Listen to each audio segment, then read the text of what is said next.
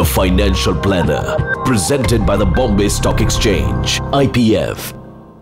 Welcome back to the Financial Planner, and with me is Jayant Pai, who's been advising us and taking us through various sort of equity questions about different kind of shares, etc. And this time of the segment is about term busters. Term busters are essentially various terms which are commonly used, but somehow we do not know what really it means. And the term that we are picking up today is market cap or market capitalization, as we say.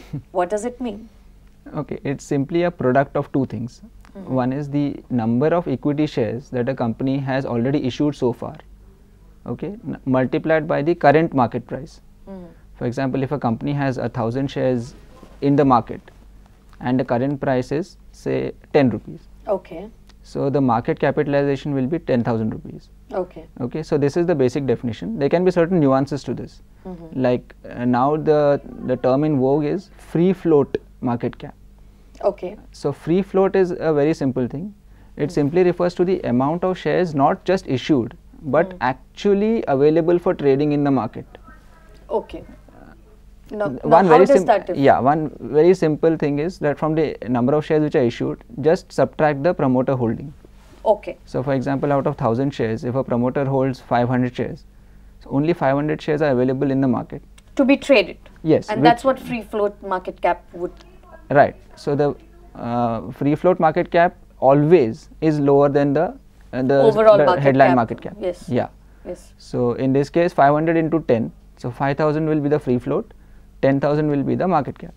So when we talk about, you see headlines in the newspaper, the market cap of X company fallen down by about 20% or Yeah. 50%. Okay.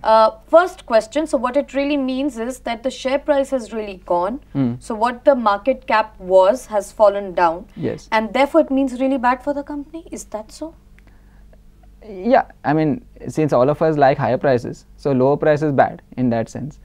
But these falls in market cap may be for a variety of reasons. Okay. And there are some investors who would actually treat this as a point of entry rather than exit, especially if the price has fallen for some absurd reason.